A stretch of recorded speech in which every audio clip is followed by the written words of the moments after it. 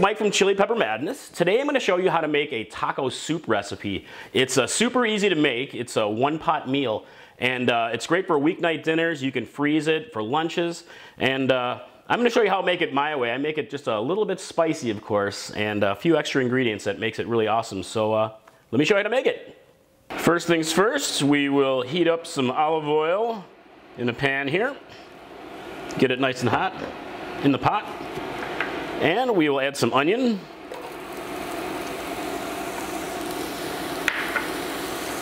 And we have some peppers here. These are some sweet peppers that I grew in my garden this year. They're a lot like bell peppers. Give it a stir. And then I'm going to add some spicy peppers. Here I've got some jalapenos and a serrano pepper that have a decent level of heat. Start cooking this up. At this point, guys, you can heat this up as much as you want to by using extra spicy peppers. If you want it to be hotter than this, you can throw in some extra serrano peppers, which have a good level of heat, or you can even go hotter with more like, cayennes. Habaneros have a good level of heat, or even go with ghost peppers, crazy hot there.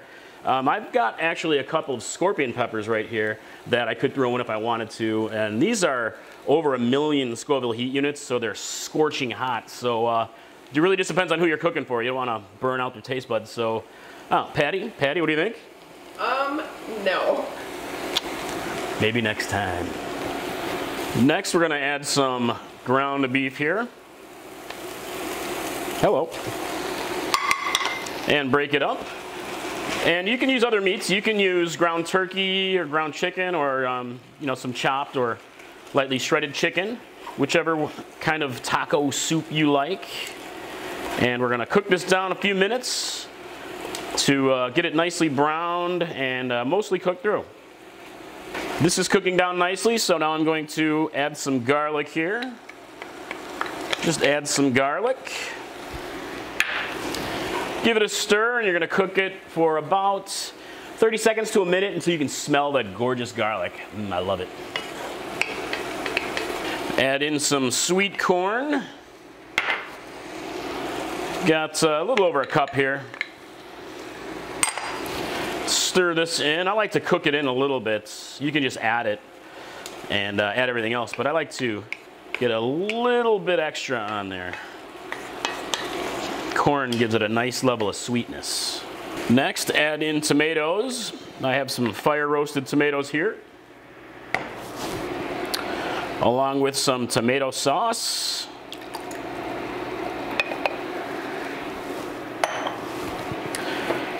And some chicken broth here.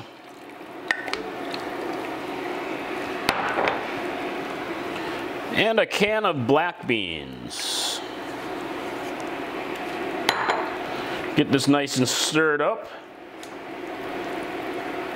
Let's talk about the seasonings, you guys.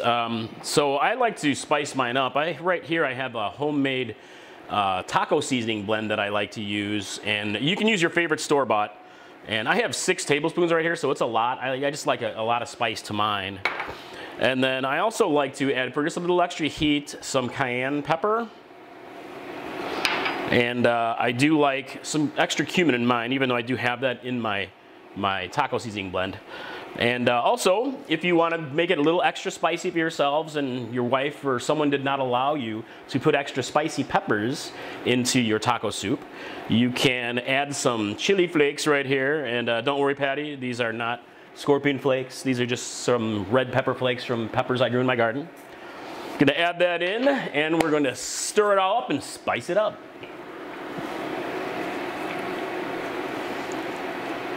Now we let it simmer for a good 30 minutes, and you can simmer it longer, and all these wonderful flavors are going to develop and merge, and they're going to be absolutely delicious. Taco soup, baby. Let's get cooking. So look at how nice and thick this is now. Oh, look at that. So that's it, guys. That's how you make taco soup, a nice spicy taco soup. Let me give it a try here. Give it a taste. Hot. Absolutely delicious. I love taco soup. So easy to make. Great weeknight recipe. Pop it on the stove and just let it simmer. So yeah, I hope you guys enjoy your taco soup. Mike from Chili Pepper Madness. Have a good one. Take care.